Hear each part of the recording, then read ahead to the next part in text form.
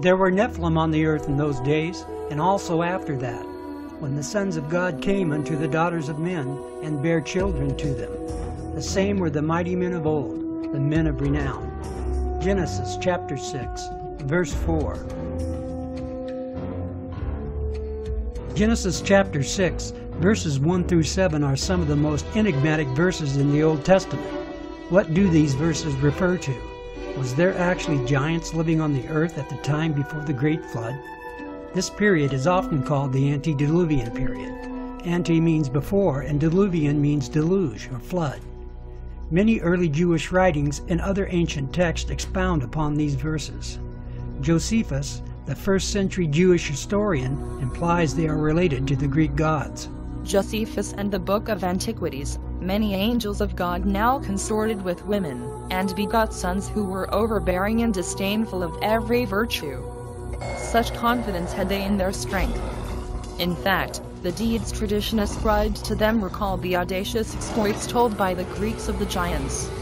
But Noah urged them to adopt a better frame of mind and change their ways. The Book of Antiquities, Chapter 3.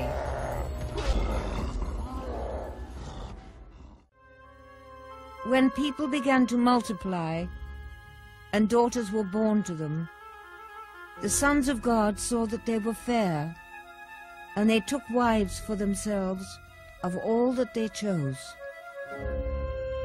Genesis 6:1.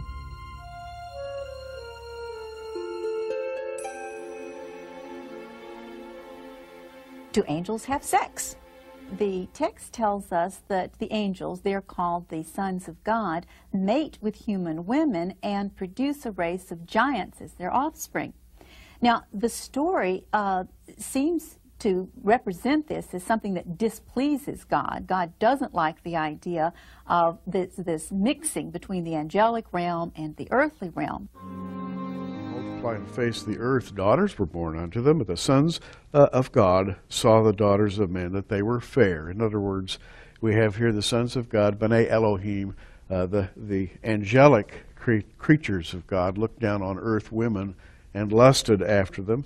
They took wives of all whom they chose, and the Lord said, My spirit shall not always strive with man, for that he is also flesh, yet his days shall be 120 years. And the next sentence, there were giants in the earth in those days and also after that, when the sons of God came into the daughters of men, and they bare children unto them. The same became mighty men.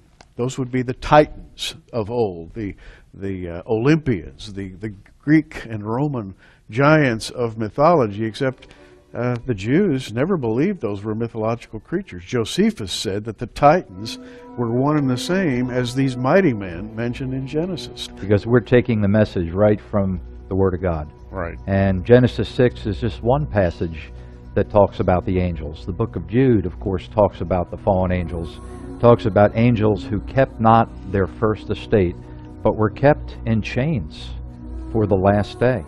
So there's a dark story here, and what you've just told us right out of Genesis 6 is that these angels left their first estate in heaven. They obviously had a free will, and they came to earth and procreated with human women who they lusted after, who they found attractive. If you go into the ancient book of Enoch, it says, and of course Enoch is not gospel and not the canon of Scripture, but in the book of Enoch, which a lot of old-time historians valued greatly, it says clearly that these angels looked upon the women and their long hair, and they found that very attractive. And of course, you read the writings of Paul later in the Gospels, where he talks about women hiding their hair, putting their hair up. Absolutely, and there is a spiritual component to all this, and that spiritual component has to do with the fall and with sin. There was a fall in heaven, as well as a fall on earth, and that fall produced a race of giants called the fallen ones, the Nephilim. That's who we're talking about, which comes from the Hebrew verb nafal, which means to fall. In fact, nafal gives us our English word fall, just as a little side issue there. But the Bible says there were giants in the earth in those days and also after that. The flood of the Bible and the flood of the Greek myth are remarkably similar. Is it possible a core of truth existed in the Greek myths? Were the Greek gods actually the Nephilim? Nephilim is the Hebrew expression for the fallen giants. Were the fathers of the Titans and the Olympians the fallen angels, called the sons of God in Genesis 6? The ancient Greeks believed in a flood that destroyed all mankind, similar to the account in the Bible. In the Greek myth, the flood took place during the age of Deucalion. Deucalion and his wife Pyrrha were warned in advance of a coming flood and told to construct a chest and fill it with provisions. The source of the coming flood was the anger of Zeus towards mankind. Zeus had become disgusted at the degeneration of humans, and in particular, the practice of human sacrifice. Zeus assembled the gods and decided to destroy mankind by water. Deucalion and Pyrrha survived the flood by floating in the chest they built. There are differences between the Greek myth and the account in the Bible. However, both maintain the world was destroyed as a result of mankind's sin, and the human race was saved as a result of a few individuals leading a righteous life. Every culture around the world has a flood story. Many of these stories refer to giants before the flood, just as the Greeks referred to their gods, the Titans and the Olympians. Many scholars are making the association of these Greek gods with the Nephilim and the fallen angels from the Genesis account. And just like the flood, many cultures around the world have legends of the star people, the ones who came down from heaven. I am convinced the star people are the fallen angels, the sons of God.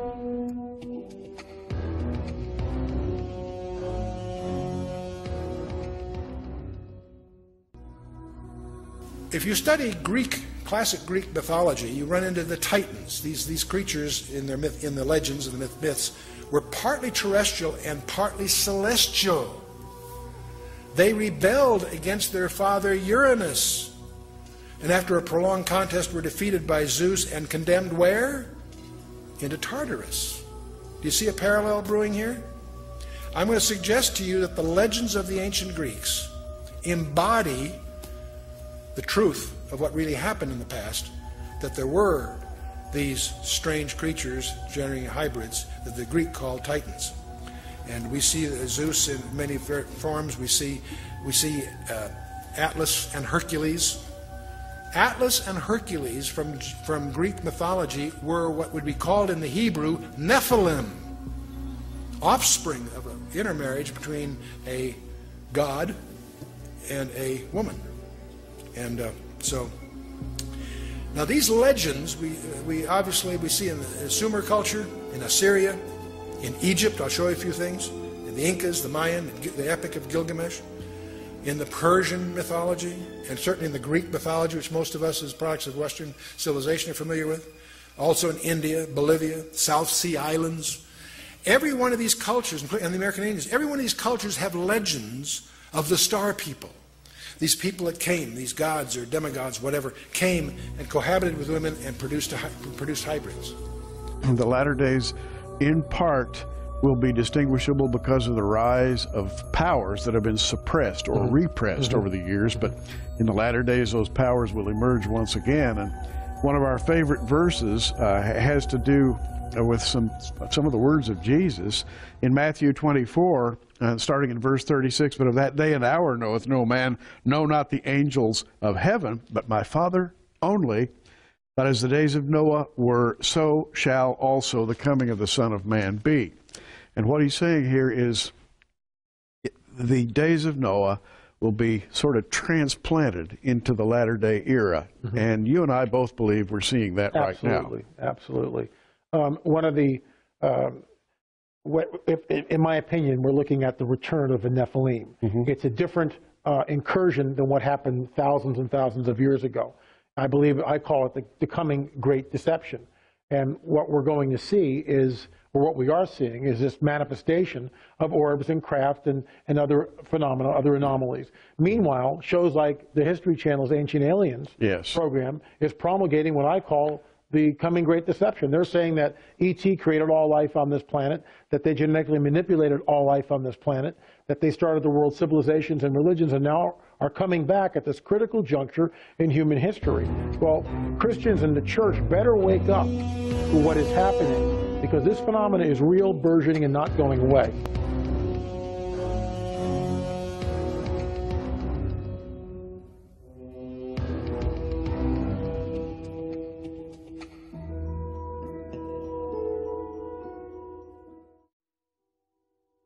The Book of Enoch is one of many ancient texts which depict the Nephilim and their deeds. In 1947, a wandering shepherd stumbled on some writings hidden away in several caves near the Dead Sea. This collection, lost for nearly 2,000 years, became known throughout the world as the Dead Sea Scrolls. Included in the scrolls is a hidden book lost for centuries which told about fallen angels, bloodthirsty giants, and a warning for all humanity. This book gives an alternative and fascinating description of creation and the demise of man. It is an ancient writing filled with dreams and visions, a tour of heaven and hell guided by the angel Uriel. The Book of Enoch is named for the man who the Holy Bible says walked with God. And Enoch walked with God after he begot Methuselah 300 years, and begot sons and daughters, and all the days of Enoch were 365 years. And Enoch walked with God, and he was not, for God took him. Genesis chapter 5. The Book of Enoch begins with the warning to all humanity. A divine judgment has been rendered and sentence will be imposed. God tells Enoch that all life on earth will be destroyed in a violent flood, and with the story in Genesis, God blames this evil on the sons of God, angels who lusted after the daughters of men. These angels are sometimes referred to as watchers. They keep constant watch, and they decide one day, about 200 of them, that they're going to descend to the earth. They would like to very much make contact with these mortal women.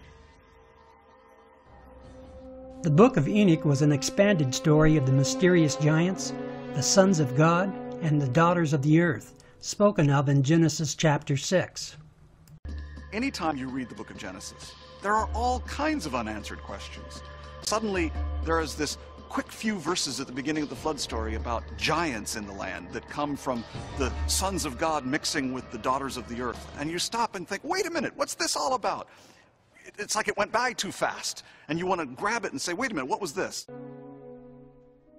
They taught them charms and enchantments, and they became pregnant and bare great giants whose height was 3,000 ells. When men could no longer sustain them, the giants turned against them and devoured mankind. Enoch chapter 7. That these angels have crossed over this boundary that they shouldn't have. They were spiritual beings, and they were to remain as such. When they decided to descend upon earth, this unleashed upon the earth all sorts of problems. Not only these giants who are bloodthirsty and violent, but also these angels went on to teach humankind a variety of forbidden crafts. They also taught human beings how to make weapons of war. Now, the good angels, the ones not tempted by these beautiful women, go to God and say, you know, there's a lot of bloodshed caused by these bad angels. At which point God says we need to bind Azazel, the sort of lead fallen angel, to bind him and to then cast him into a pit. We might think of this as, how do we take care of nuclear waste in the 21st century?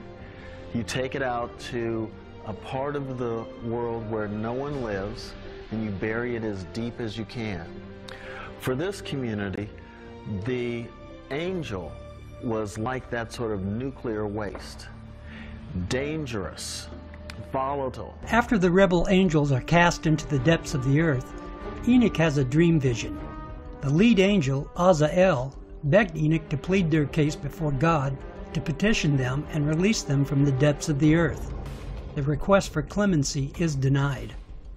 And now, the giants, who are produced from the spirits and flesh, shall be called evil spirits upon the earth, and on the earth shall be their dwelling. Evil spirits have proceeded from their bodies, because they are born from men, and from the holy watchers, their beginning and primal origin. They shall be evil spirits on earth, and evil spirits shall they be called. As for the spirits of heaven, in heaven shall be their place, but as for the spirits of the earth, which were born upon the earth. On the earth shall be their dwelling. And the spirits of the giants afflict, oppress, destroy, attack, do battle, and work destruction on the earth, and cause trouble. They take no food, but still hunger and thirst, and cause offenses. And these spirits shall rise up against the children of men and against the women, because they have proceeded from them. The Book of Enoch, chapter 15, verses 8 through 12. Enoch tells us an expatiated story of creation and the depravity of the Watchers, or fallen angels, who created bastard children of gigantic stature, with an intense evil nature. Their strength was prodigious and their appetites immense. Upon devouring all of humankind's resources, they started to consume humans themselves. The Nephilim attacked and oppressed humans and were the cause of massive destruction on earth. Enoch also wrote another book from the Dead Sea Scrolls called the Book of Giants. Only broken fragments remain from the original scroll. It tells more about the corrupt nature of the Nephilim and how they created all kinds of monsters, altering the DNA of animals and man. Enoch says their imagination was the only limit. It is my belief Enoch is explaining the dinosaurs and the bizarre skeletons which archaeologists have found. They were a part of the abomination which provoked God to terminate all living creatures. Modern science is constantly endeavoring to classify the remains within some Darwinian theory. It would take more faith to believe in them than it does to believe in the Bible. Many creationists, without understanding the antediluvian world, try to force some defensive explanation which fits their theories. Some scholars believe there were select dinosaurs created by God based upon a behemoth description in the book of Job, chapter 40, verses 14 through 24. They insist there is evidence of these creatures after the flood, but it's only conjecture. However, many of my own theories are conjecture as well. It makes sense that dinosaurs are related to birds when you accept the idea of the Nephilim crossbreeding the birds and animals. If you crossbreed a crocodile with a giraffe or an elephant, you can imagine what it would look like. All modern scientists agree the dinosaurs were destroyed at the same time by some cataclysmic event. Couldn't this event be a global flood?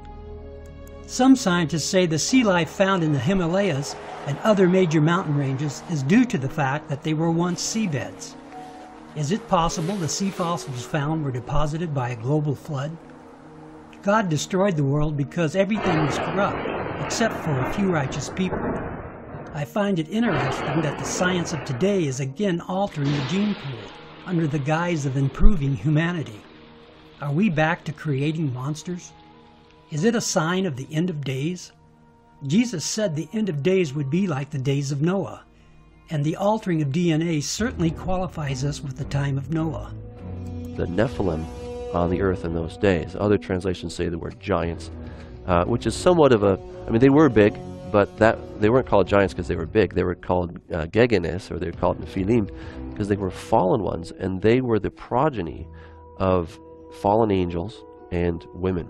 And what's so interesting is that every ancient commentary, whether it's Philo, Josephus, the Book of the Giants, the Genesis Apocryphon, if you look at the Aramaic Targumim, all of these are saying that very thing, that it was angels, fallen angels, that came down and took women, and they created this hybrid race.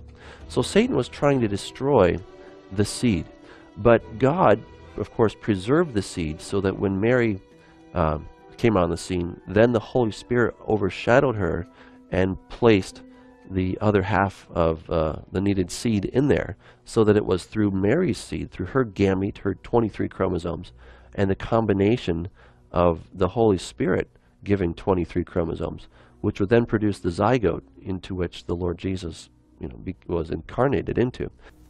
Man can now peer into a single-cell organism, transplant DNA, research deep space, and create computers capable of processing 1 million bits of data in just nanoseconds. All of our achievement in technology has done nothing to promote our morality. We can be a very corrupt and arrogant people. The Bible's narrative of sin has been the best explanation I have experienced. It brings to light the dark nature hiding in all of us. The good news is the Bible provides a way to overcome. God's love for the world is expressed in the sacrifice of His only Son, and whoever believes in Him will not perish, but have eternal life. And Jehovah God formed man of the dust of the ground, and breathed into his nostrils the breath of life. And man became a living soul. And Jehovah God planted a garden eastward, in Eden. And there He put the man whom He had formed. Genesis chapter 2 verses 7 and 8. The Bible tells us the Garden of Eden was the intended habitat for man. Because of the original sin of Adam and Eve, they were cast out. This story is known throughout the world, but the story is told in Genesis chapter 6 is only known by a few. Now they have to survive in a hostile environment. Little did they know how hostile it would become. The reign of the Nephilim started around the time of the patriarch Jared, the sixth generation from Adam. The very angels entrusted to help man now conspired against him. The angel Satan was always incensed and jealous of Adam and refused to pay him homage. Now a group of conspiring angels mated with earthly women, and these women bore the Nephilim. God's creation became an abomination. As we have already heard, these giants were bloodthirsty and made themselves to be gods. The book of Giants, written by Enoch, reveals part of the story and elaborates on the exploits of the giants, especially the two children of Shemi-Hazo, Hoya and Heya. Since no complete manuscript exists of the giants, the exact contents and order remain a matter of guesswork. Most of the content of the present fragments concerns the giants' ominous dreams and Enoch's efforts to interpret them, and to intercede with God on the giants' behalf. The book of Giants, like the book of Enoch, tells us how the Nephilim altered the DNA of animals and man, creating all sorts of monsters. The Greek myths of the Minotaur, Satyr, and Centaur take on new and more realistic perspective. There are scholars who now believe the dinosaurs are the result of this genetic manipulation. I believe it to be the best explanation of all the theories I've considered. There are many aspects of the dinosaurs that just do not fit into the scheme of this world. As I already mentioned, some scholars believe certain dinosaurs were created by God, based on the verses in the book of Job. I admit it's possible, but I'm still not convinced. We now have an overall picture of the time period. Since the time of Jared, the sixth generation from Adam, humans and animals were now subjected to the will of the fallen angels, the Nephilim giants, and their hybrid monsters. There is new evidence indicating that man was indeed walking with dinosaurs. This entire century, we've been told that dinosaurs existed millions of years ago and became extinct before the arrival of man. I find these theories, which are based on Darwin's theory of evolution, absurd and shameful. Scientists and educators have gone to great lengths to keep out the creation story from schools throughout the United States. The public educational system's use of separation of church and state is exactly what our forefathers were trying to prevent: governmental dictation. It was never intended to separate God from government. The founders wanted to preclude what they experienced in Britain, where the government created a single domination to the exclusion of all others. There is corruption in our educational system's agenda and their selected scientific methods. In the end, they did not keep out religion in schools. They replaced Christianity with their own substitute, the theory of evolution. That's right, the theory of evolution is indeed a religion, with man in charge of his own destiny. Most scientists are now concluding that Darwin's theory does not stand up to modern biological standards. Now that we are able to see and understand the complexity of a single-cell organism, which Darwin could not, we know he was wrong. There is a petition signed by 600 professors from the top universities throughout the United States to stop teaching Darwin's theories. In the 19th century, when Darwin was alive, scientists thought that the basis of life, the cell, was some simple glob of protoplasm, like a little piece of jello or something that was not hard to explain at all. But with the hard work of science in the 20th century, we've seen that the cell is far from simple. It's got very complicated molecular machines and things that are very resistant to Darwinian explanation. Scientists will tell you if evidence is contaminated, then carbon dating will be wildly inaccurate. If you accept the flood theory, then everything was underwater for a year. There is no doubt the evidence before the flood is contaminated. This leaves us with no accurate date. However, there is evidence of man walking with dinosaurs. My reaction was one of shock. I had heard of human footprints being found in this locale on the Biloxi near Glen Rose, Texas, but I was rather skeptical. And here, after removing actual rock layers, the team and I excavated a series of dinosaur footprints. And 18½ inches from one of those dinosaur footprints, we excavated a 16-inch human footprint. We excavated 12 footprints in a series.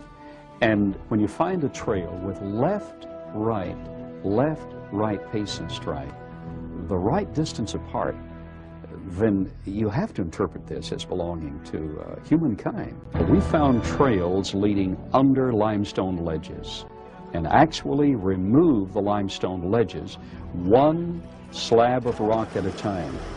And we found that both the dinosaur footprints and the trail of human footprints continued under the rock ledges.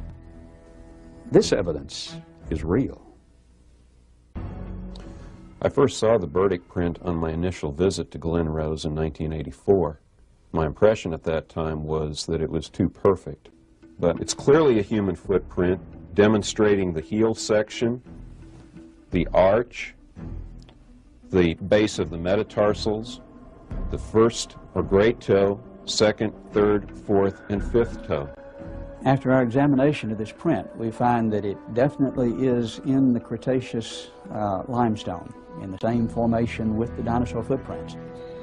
Here we're looking at a cross-section, and we can see very obvious following contours under the great toe, and actually structures under each one. Where we see the calcite inclusion, the force was concentrated and produced these load-bearing structures, which are exactly what geologists look for.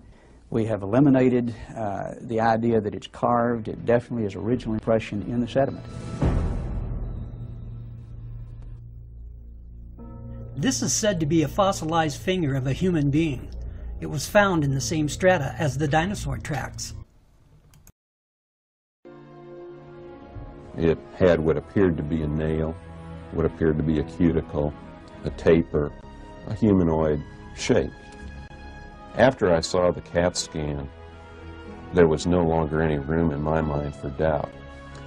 This scan shows the shape of the finger, it shows tissue beneath the skin of the finger, it shows the bone, it shows the joints, it shows a ligament.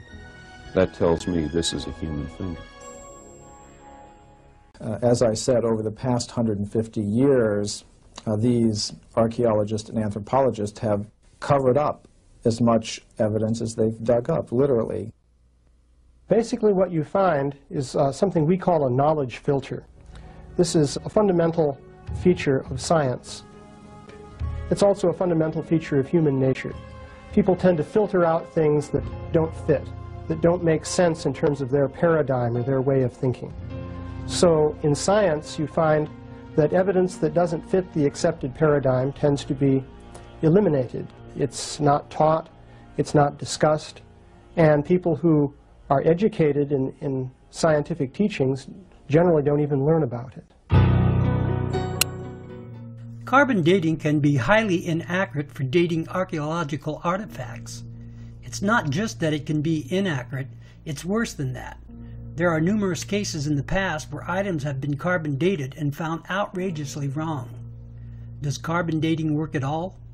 Despite its problems, the underlying ideas are sound, and scientists are pursuing the reasons why carbon dating can be so inaccurate. There are reasons for the problems. The first one is contamination. If an archaeological artifact is contaminated, then you have no scientific method to calculate it. Another reason is the level of carbon in the atmosphere at the time. It's my personal belief one of the ways life was reduced in years and size was the altering of the atmosphere by the hand of God. so the ratio of carbon-12 and carbon-14 before the flood was completely different. There are many details which scientists presume were taking place. They are only guessing. Many scientists give off an illusion of knowledge as if it were true. If you say something long and loud enough, society will accept it. Do not believe this illusion. Carbon dating has a 10,000-year limit. Anything after that can be highly inaccurate. The Great Flood covered the earth for an entire year and contaminated everything. It's my belief the flood took place approximately 12,000 years ago, what historians refer to as the end of the Ice Age. It seems appropriate that carbon dating would only be accurate until the time of the flood.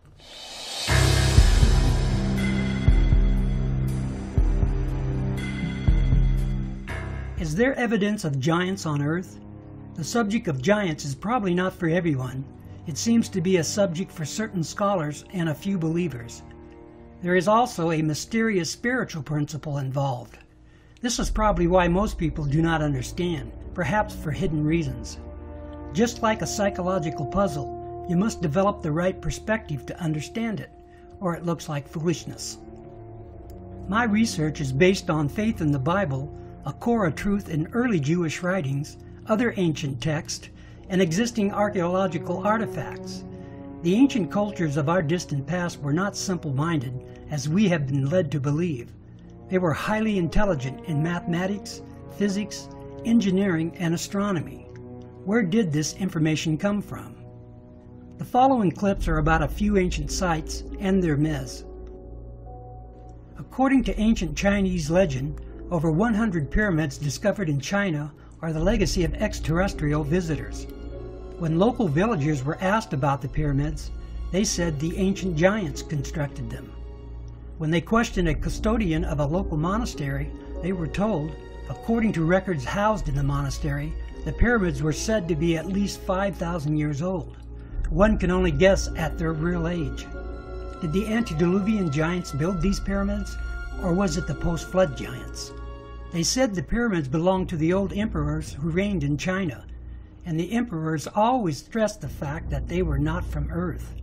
Rather, they were descendants of the sons of heaven, who roared down to this planet on their fiery dragons. It is interesting the custodian used the phrase, sons of heaven. This is the terminology of Genesis chapter 6, verse 4. These pyramids tell us about the presence of giants on Earth, whose fathers were the sons of heaven. These pyramids were aligned astronomically, and this astronomy was common in other structures throughout the world. Teotihuacan, the city of the gods, is just south of Mexico City. The largest pyramids are the pyramids of the sun and moon. They were said to be built by an early race of giants from the first world. After the completion of the pyramids, these giants turn into gods. According to Aztec myth, all of the gods sacrificed themselves for mankind. This causes the government to be established and the birth of the Aztec civilization. Once again, we see pyramids built by giants who considered themselves to be gods. These gods instructed the people to sacrifice humans to please them.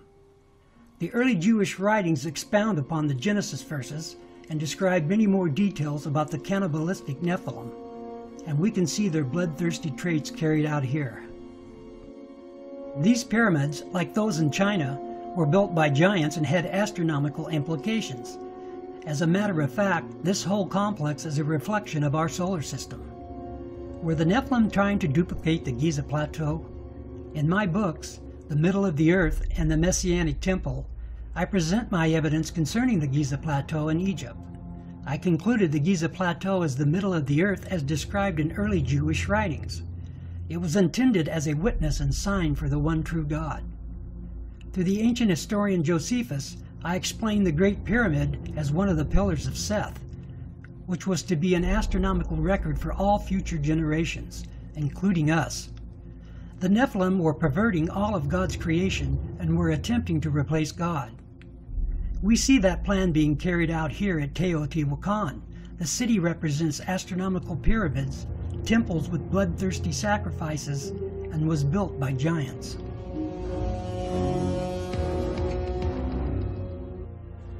In Mayan mythology, a group of 4 protective deities, the sons of Itzamna and Ixchel, are giants who uphold the sky at its cardinal points. Just like Teotihuacan, these giants built the original pyramids as astronomical observatories. It is well known today the calendar of the Mayans is more accurate than our own. They understood the concepts of pi and zero. It is even thought they had a representation of a black hole, called the Dark Rift. Their understanding and knowledge reflected that of the Nephilim. The Nephilim were part angel and had a knowledge far superior than man's. These gods also instructed the people in bloody sacrifices. Even their games depict the dark path set for the Mayans. The image of a priest cutting the still-beating heart from a man probably delighted the Nephilim. We can only imagine their intoxicated and wicked laughter. The Book of Enoch and the Book of Giants tell how they devoured man in the worst way. They also created genetically altered beasts to help them in this quest. They were bound and determined to pervert all of creation. These temples tell us of their astronomical knowledge and their reprehensible past. The Maya were still communicating with the fallen angels, who were cast under the earth, and the Nephilim spirits in an alternate dimension. The Maya priests would alter their state of mind with hallucinatory drugs and spoke directly to the gods of the underworld. Even though the angels were already judged and doomed in the underworld, they were still communicating with those who would listen. Although the bodies of the Nephilim were destroyed, their spirits still preached to the Mayans and all other Mesoamericans.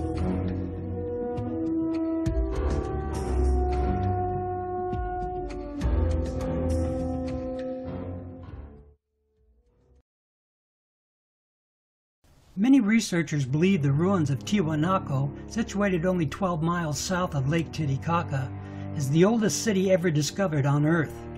Consistent with these theories, the Inca living in the region during the Spanish conquest explained that Tiahuanaco had existed for thousands of years before their civilization began.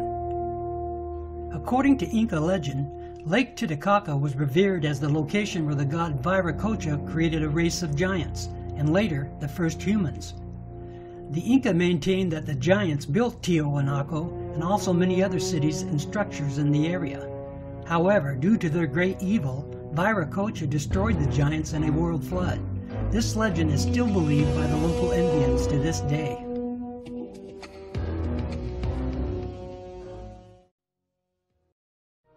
The facing stones of this site are perfectly set with no mortar. We took a needle, and that needle we tried to insert at every point along the joint, and the needle couldn't be inserted. A perfect cut.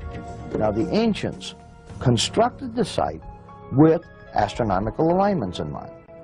As the sun rises each day, it moves along the horizon and arises in a different spot. To measure this movement, they built the temple itself as a giant clock to tell them how the progression of the sun was proceeding. And we can use those same astronomical alignments to date the site. The antiquity and the technological sophistication of Tiahuanaco should make each and every one of us fully question the origins of civilization.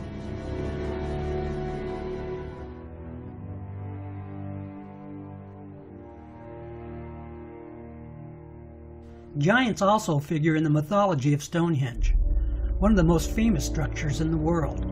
These massive standing stones were called the Giants' Dance by the earliest inhabitants, and they believe giants constructed it. Stonehenge is an astronomical observatory, mapping the solstices and the equinoxes. It is also believed to be a place of sacrifice. Who actually built Stonehenge and how they did it are enduring mysteries. Do these legends contain a core of truth? Was it built by giants? The spiral-shaped Gilgal Rephaim is located 20 miles from the Sea of Galilee. Constructed of an estimated 40,000 tons of loose rock, it is remarkably reminiscent of Stonehenge. Both of these megalithic structures are considered astronomical observatories, and both were said to have been built by giants. However, in Gilgal-Rephaim, there is biblical evidence. Israeli archaeologist Daniel Herman is investigating a newly opened grave. This is a tomb of someone obviously a very powerful man. Look at the size of the stone slabs used. This must have taken an enormous amount of time and effort to construct.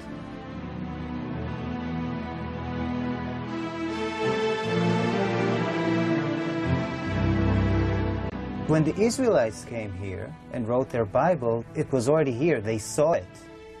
So they have documented the identification of the site by saying that this region was ruled by Og, king of the Bashan. Og is described in the book of Deuteronomy as, and I quote, "For only Og, king of Bashan, remained of the remnant of the Rephaim." Rephaim is Hebrew word for giant.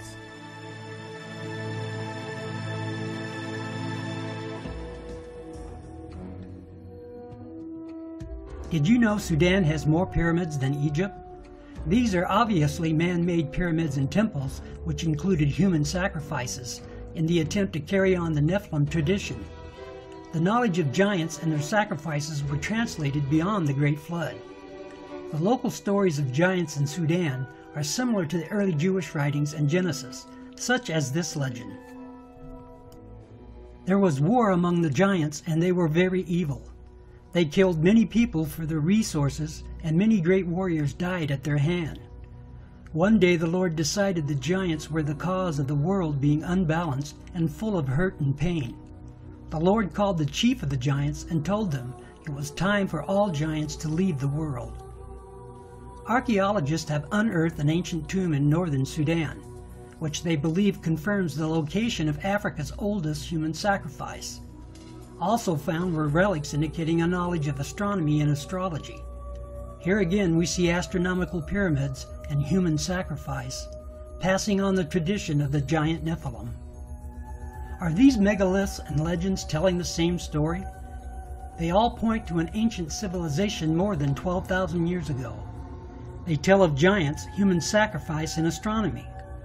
I am convinced there is a thread of truth running through these places and legends and is woven into the Genesis chapter 6 narrative, early Jewish writings, and many ancient texts. These structures and legends are spread over the entire earth. They are duplicates of the Giza Plateau, the original pyramid of Seth, intended to be a sign and witness of the one true God. The Nephilim knew of the coming flood and wanted to pass their legacy just like the pyramid of Seth. All of these legends tell of a great flood destroying man, except for a few who survived in a boat and repopulated the world. Mass graves of giants were opened. Some of the men 8 feet tall, some of the women 7 feet tall, some records of men 10 feet tall, and extremely large skulls. And extraordinarily, some of these skulls had horns, some had extra rows of teeth, some had other what we would call anomalies, but they were extraordinarily large skulls and extraordinarily large people. A number of mounds in the Midwest in America were excavated starting in around 1850. And in many cases, they would find skeletons of people who were in excess of 7 feet tall. And in many cases, they had double rows of teeth, as well as, in some cases, 6 fingers on each hand and 6 toes on each foot. The one that was found in Bridal Veil Falls, California by a group of miners, first they found this wall with very intricate hieroglyphics. They assumed that they were finding gold behind the wall. They broke it down and they found this woman holding a child covered with fur and a strange kind of dust. The same tall female mummified remains have been found in Texas. They have been found in Death Valley. They have been found in other parts of California. Archaeology at that time was in a heyday. There was everybody that had a shovel was out trying to find something. But what's interesting is that the finding of these giant mummified bodies and giant fossils and bones, really you can't pin to any particular location. They were finding them in Greece, they were finding them in Italy, they were finding them in the Middle East, they were finding them in America. And even if you write off a few of those as perhaps a hoax or a misinterpretation of something else, you're still left with a tremendous amount of evidence to show that there were these giant beings at some point walking the earth.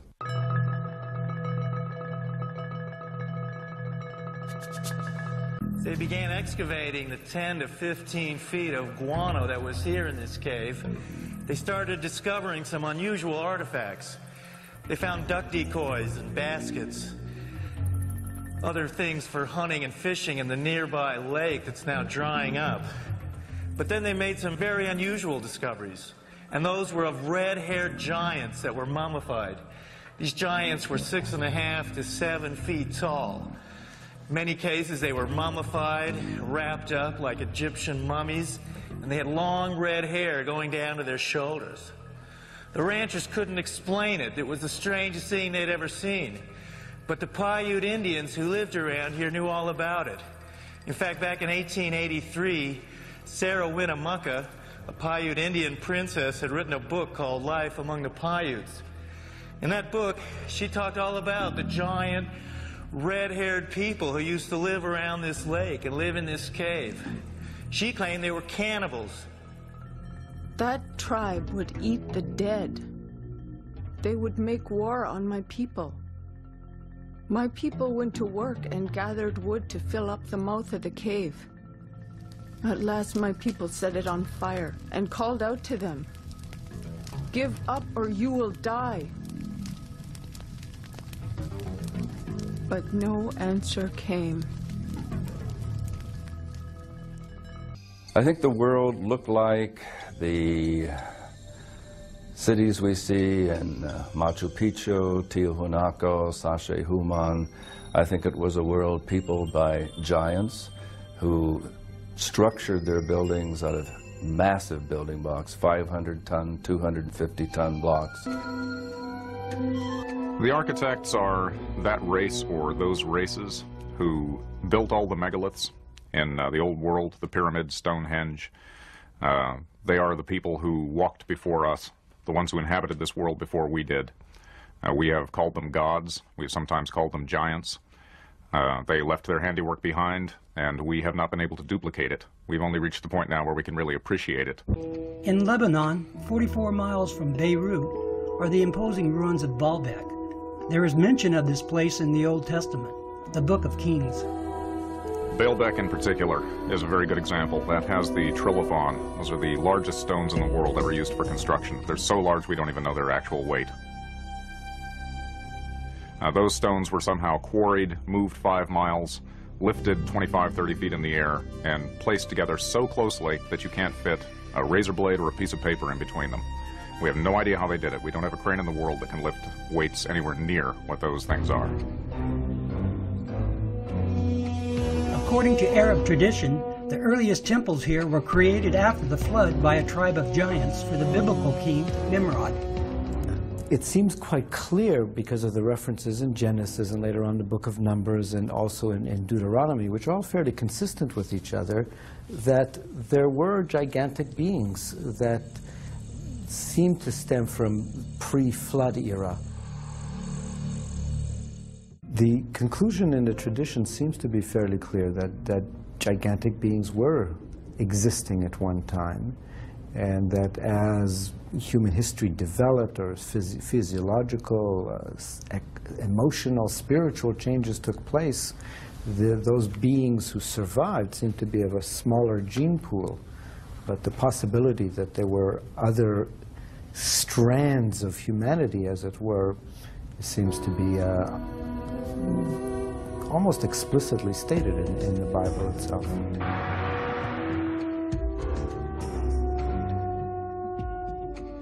In the book of Numbers, we are told, after wandering in the desert with his people, Moses sent out scouts for a place they could settle.